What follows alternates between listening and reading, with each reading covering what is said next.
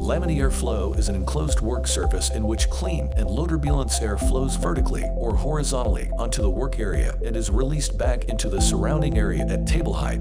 The stainless steel construction of a stand-mounted VLAF has an access panel for the internals up top and a perforated workbench underneath. It has a control panel and a gauge for the HEPA range on the top. On the inside, the air flows in through an intake with a pre-filter. The motor then pushes the air down through a HEPA filter into the work area, which then exits through the perforation downwards. While an HLAF is very similar, with a control panel, gauge, access panel, a UV light inside the work area, and motors to push the air inside, the difference is in the way air flows.